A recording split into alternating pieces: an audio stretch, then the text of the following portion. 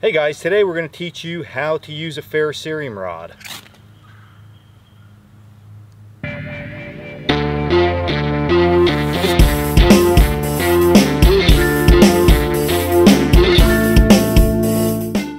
Okay, so maybe lighting a fire with the ferrocerium rod isn't going to be as easy as that, but if you understand the technique and understand how to pair it up with different elements that either you carry or nature can supply, it's a quite simple process. Now, the premise behind the use of a ferro rod is very simple.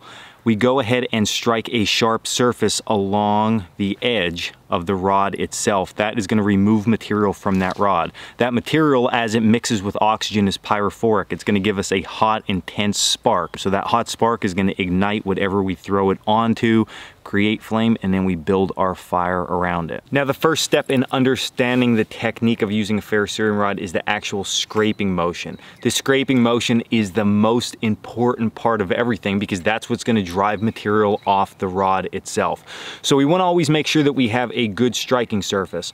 In this case, we're going to use the supplied striker that comes along with it. It has a nice 90-degree spine. The back side of a knife will work really well, a piece of glass. One thing we never want to use though is the blade of our knife. We always want to save that because that's a resource that's very difficult to replicate out here if it does get destroyed. So once we have a good striker then identified, we want to think about the actual motion of sliding the striker across the rod.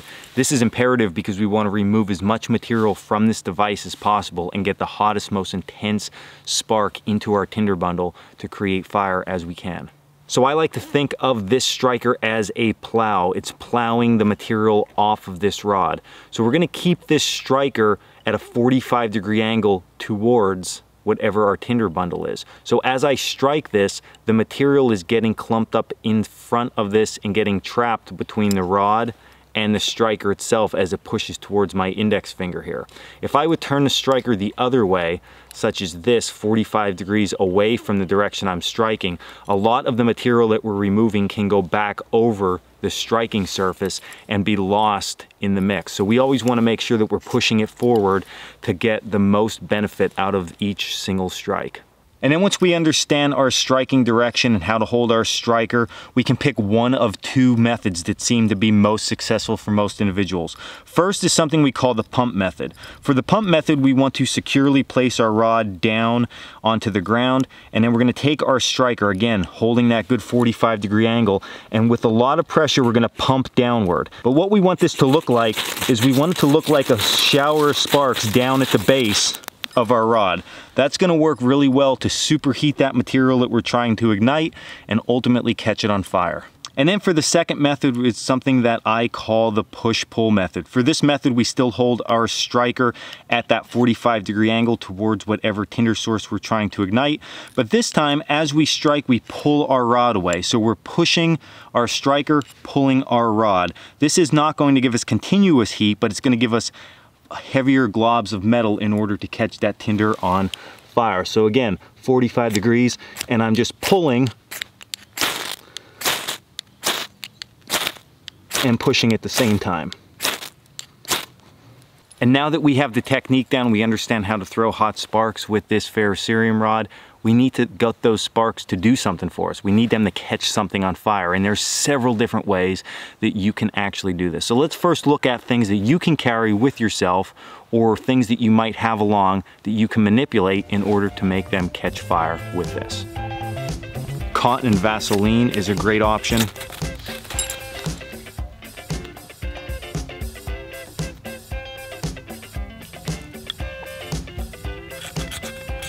Strikeable sweet fire.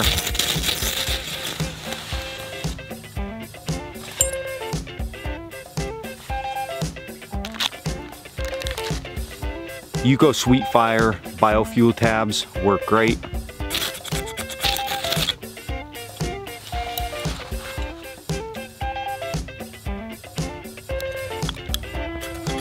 Stormproof Sweet Fire.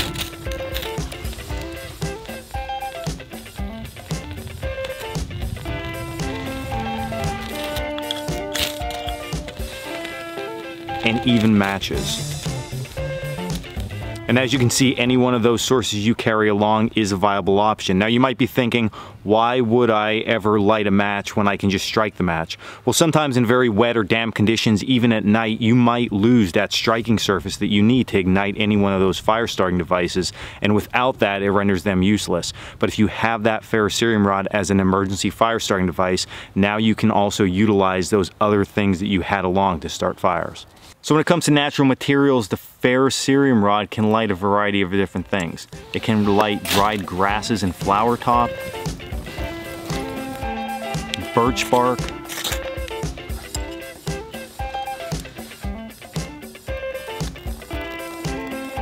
or inner bark from trees,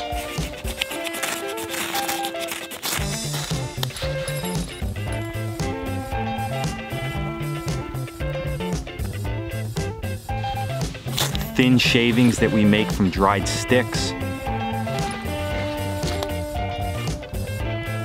or even resinous woods like fatwood.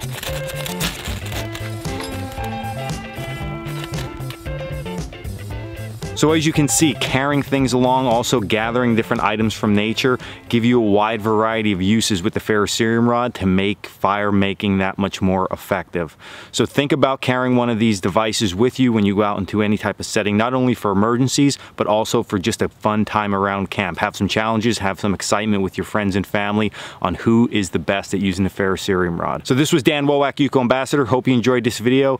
If you haven't already, check out all the other videos we talk about fire making, fire creation, and until the next video, stay lit.